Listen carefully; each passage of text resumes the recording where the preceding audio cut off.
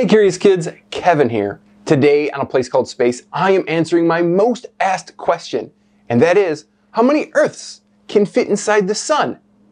Kevin, what's the answer? Well, we have to do some math to figure that out. We're gonna need some numbers. So we're gonna start with volume. If you heard that word before, it's how big is something on the inside? My Earth's upside down.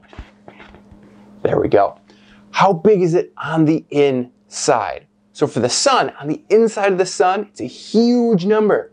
It's 1.412 times 10 to the 18th kilometers cubed. Times 10 to the 18th means we add that many zeros after that number. So for Earth, we're at 1.083 times 10 to the 12th kilometers cubed. Now we got these two big numbers. We need to take the sun, divide it by the Earth, and that will give us 1.3 million Earths can fit inside of this sun. There's your answer, 1.3 million Earths. Now the answer to last week's trivia question of what is the coldest planet is C, Uranus. That is the correct answer.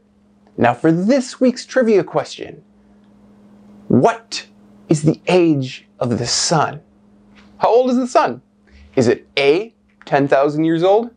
B, 9.6 million years old? C, 4.5 billion years old? Or D, 1 trillion years old?